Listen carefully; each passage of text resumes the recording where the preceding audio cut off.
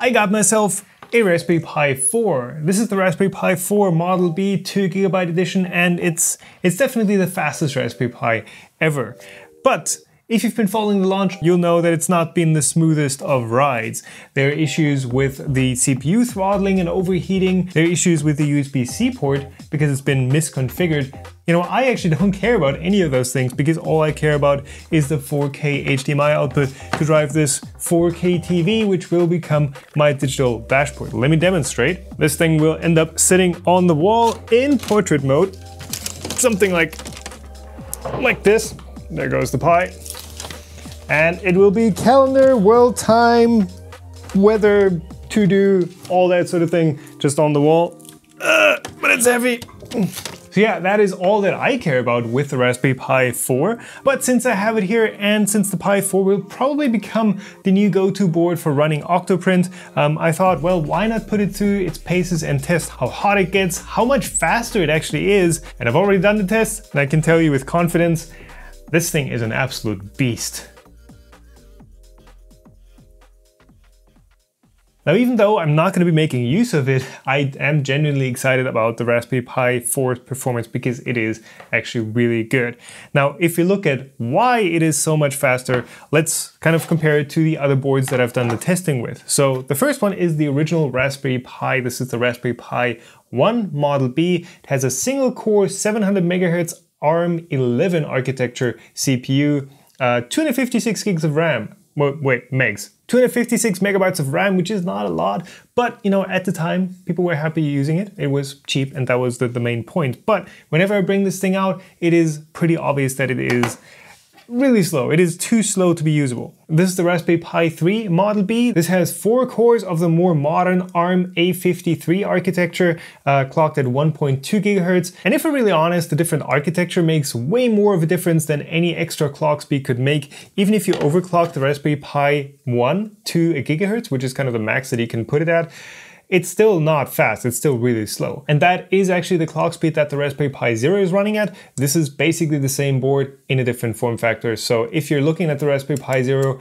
you can take the benchmark results from this one kind of as a reference. You know, it's slightly faster, but not by much. And lastly, the Raspberry Pi 4 has 4 cores clocked at 1.5 GHz. They're the modern ARM Cortex A72 architecture, and that again is a huge boost over the A53 architecture of the Raspberry Pi 3.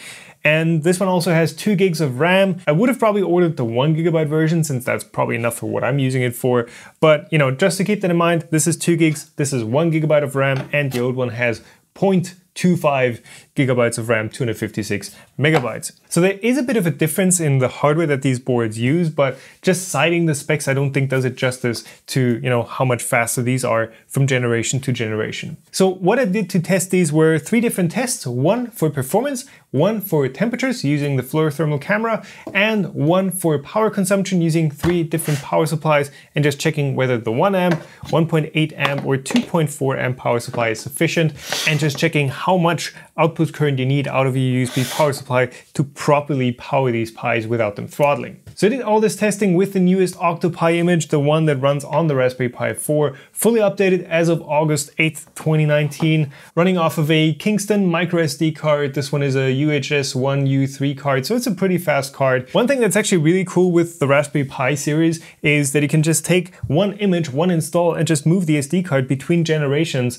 and it's still going to boot up. I used the exact same image on the Raspberry Pi 1 as I did on the Raspberry Pi 4. No issues at all. So for the first performance test, I just checked the first thing the Raspberry Pi does, booting up, and there's already a bit of a difference between the results. I measured the time that it took until the login screen was shown, and for the Raspberry Pi 1, that took 55 seconds.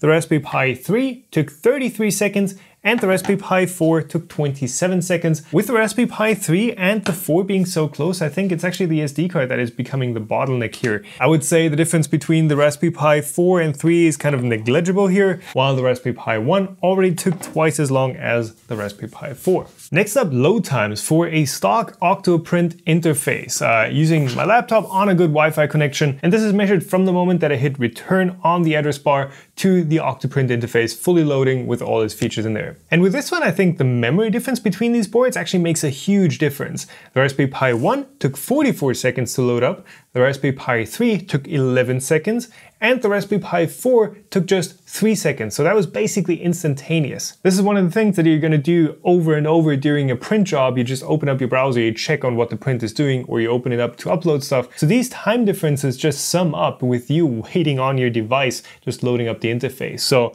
that is a massive difference, and it multiplies over time. In case you're wondering, yes, the Raspberry Pis were all plugged into Gigabit Ethernet, just to take the Wi-Fi equation on these smaller transmitters out of the equation. So next up, a test that would take a bit longer to complete. My goal was to heat up the Raspberry Pi 4 to a point where it is maybe going to heat up and maybe throttle. So what I did is I sliced a higher polygon and modified 3D Benchy and had the Raspberry Pi or Octoprint compute how long that print was going to do. That is just a G-code analysis that is built into Octoprint. And for this one, I just timed how long it took for that View More Info panel to become available for that one G-code. So buckle up, this one's going to be good. The Raspberry Pi 1 took 16 minutes and 29 seconds, which is long. Like, you're not going to be waiting that long before you start a print. The Raspberry Pi 3 took 1 minute 28 seconds. That is a performance difference of 10x. The Raspberry Pi 3 is 10 times as fast as the Raspberry Pi 1. And then lastly, the Raspberry Pi 4 took 23 seconds. That is another 3x performance improvement over the Raspberry Pi 3. Again, it's a more modern CPU architecture, it's clocked faster, and the extra RAM may also have helped quite a bit here, also between each of these generations. And lastly, for performance, I checked how much CPU load I was seeing on each of these while it was printing, while it was actively streaming G-code to a Prusa i3 Mark III. And if the load was too high, it would mean that not only would your interface be loading slower while the board was using CPU resources to actually stream G-code, but the worst case would be the CPU just not being able to keep up at all and slowing down the print, or even getting the printer to stall because it wouldn't supply G-code lines fast enough. And for the Raspberry Pi 1, I was constantly seeing loads between 70 and 85%, which is,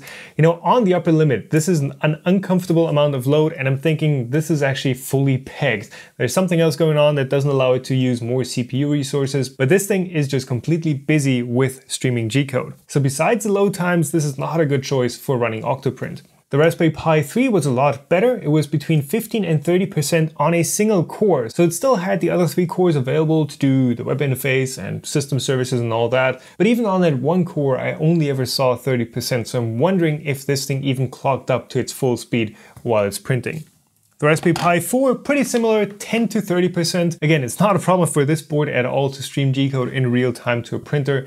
And we're going to be looking at the temperatures in a second, and the temperatures do suggest that there is still a lot more headroom in this board while it's printing. So talking about temperatures, let's go check those out. The Raspberry Pi 1 is a really low power board. There are 3 components on here that actually generate heat. The first one is the input regulator. This is a linear regulator. This is just burning off the extra voltage from the 5-volt port to 3.3 volts for the CPU. Then of course the CPU itself and the Ethernet chip, that one also heats up. And they, no matter what you do with them, they all hover around 50 degrees or 55 if you actually put a stress test on it. But this thing doesn't really heat up at all. 50 degrees with no heatsink is fine. And this thing does definitely not need a heatsink. The Raspberry Pi 3 actually has a different input power regulator. This is a switch mode power supply. This one doesn't just waste the extra voltage that it's getting on the USB port, but it's efficiently stepping it down to supply the CPU and the Ethernet chip.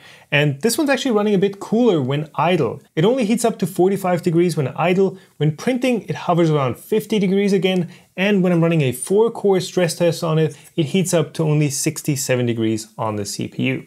And lastly, the Raspberry Pi 4, this one does have that metal heat spreader over the CPU, which the Raspberry Pi Model 3B Plus introduced.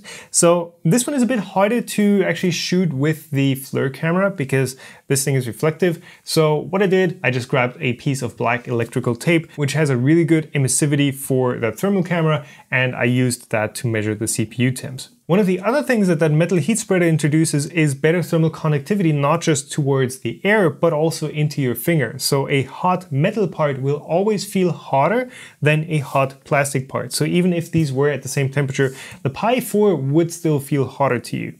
Simply because that metal slug can transfer heat very efficiently into your finger, while plastic cannot. But yes, as expected, the Raspberry Pi 4 does run a good bit hotter. It runs at 62 degrees on the CPU when idle, so that's the hottest one of the bunch so far.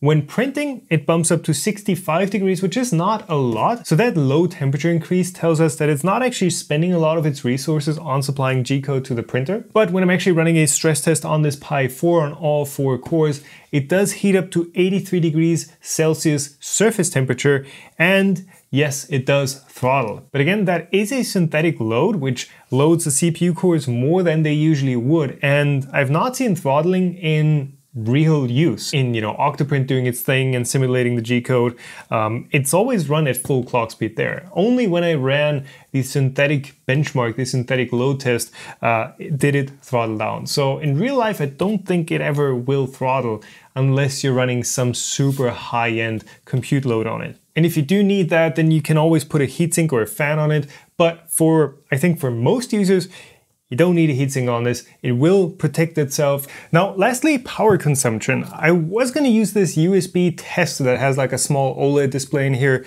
telling you exactly how much power whatever you plug in the other end right here draws. But the problem was this: as soon as I tried to run a Raspberry Pi through this tester device, it started throwing under voltage and not enough power through USB issues, which means that this thing has so much resistance internally that as soon as you use it, it drops the voltage too much and the Raspberry Pi doesn't get enough power. Without it, this thing ran fine with the exact same configuration. So this thing not really usable, sorry.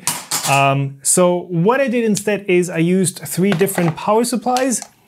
These are not the exact ones that I used, but so let me safely shut down this Pi real quick so that I can show you which one I did actually use. So real simple stuff. I started with this HTC 1 amp supply, 5 volt, 1 amp. This is the one that came with the HTC Vive. Then the next step up is this 1.8 amp supply from LG. This came with my phone. And then lastly, this Anker unit that still has the LED glowing. This is a 2.4 amp power delivery unit that both has the USB-A port and the USB-C. 2.4 amps on USB is kind of the same as any other like decent USB power supply. So I tried these 3 Raspberry Pis with different sorts of stresses on them. So the 1 amp supply only really runs the Raspberry Pi 1 fine. I used a Python script based on Harlem Squirrel's publication, I'll link that below, to give me feedback on what issues the Raspberry Pi reported on itself.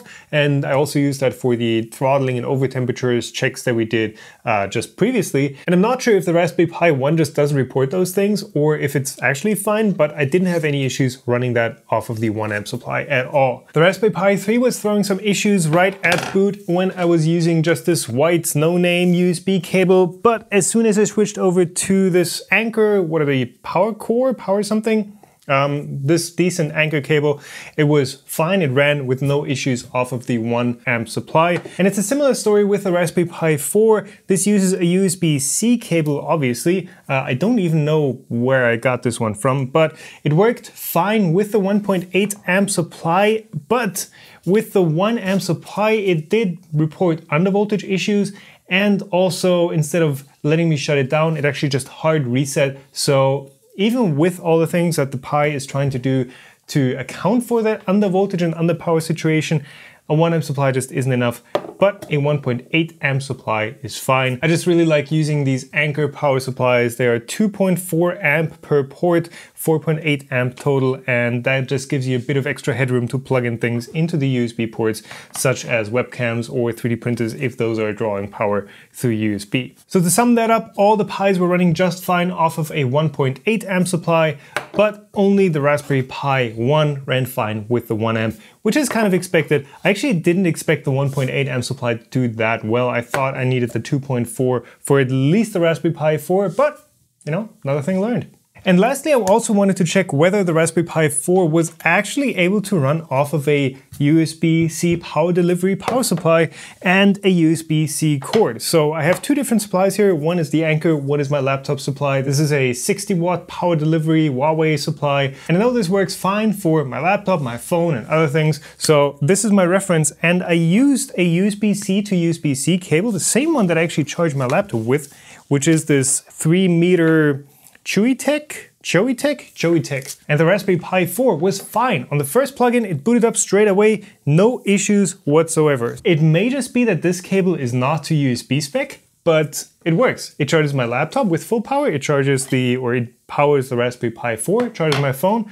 This thing works. Probably not to spec, probably caused some issues somewhere else, but for this, it works. Now, the other cable that I tried is this USB 3 Anker cable, which is a bit thicker and probably a bit more to spec. And this one actually did not work. So I plugged it into both of these power delivery supplies, and the Raspberry Pi 4 was just doing nothing at all. So again, my thought here is that the cheaper USB cable isn't actually made properly to spec, and because this Anker cable is made to spec, it is causing issues with the improper implementation of the USB-C port on the Raspberry Pi 4. But if you're honest, how many of you are actually going to be powering the Raspberry Pi 4 off of a USB-C power supply?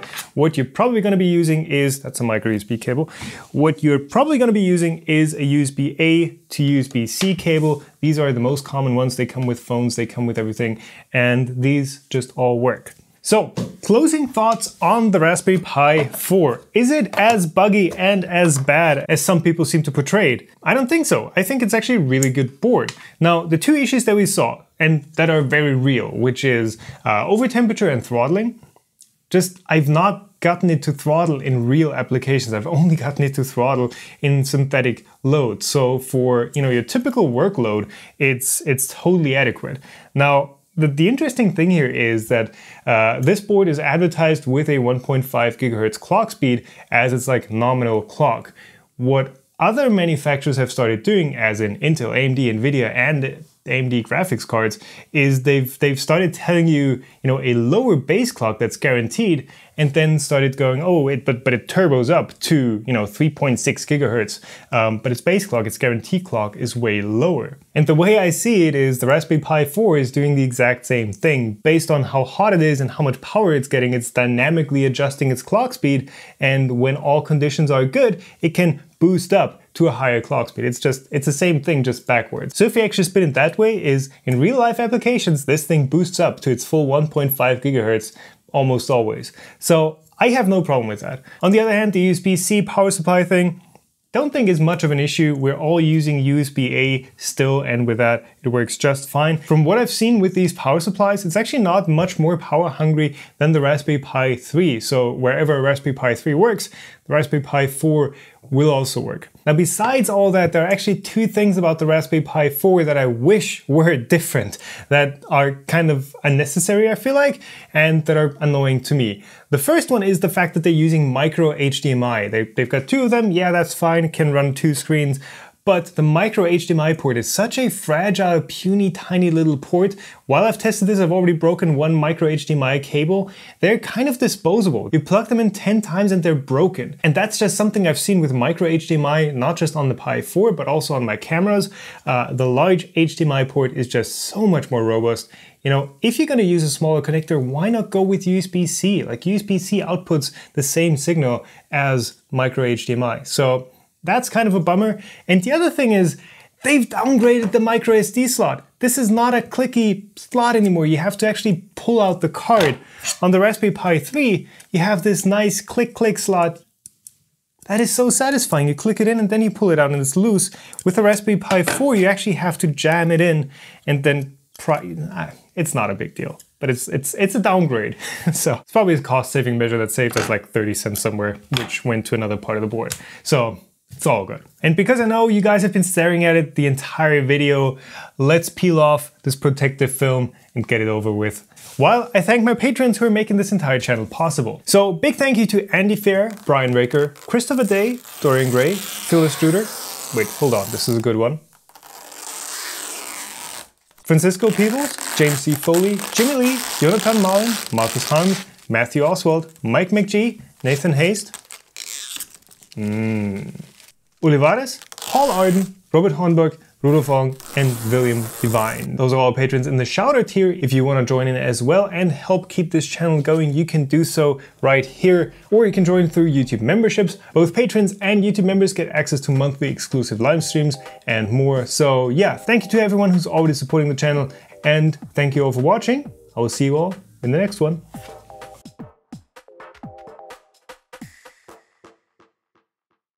Hey, and I know you're probably not subscribed yet, so why not do that right now?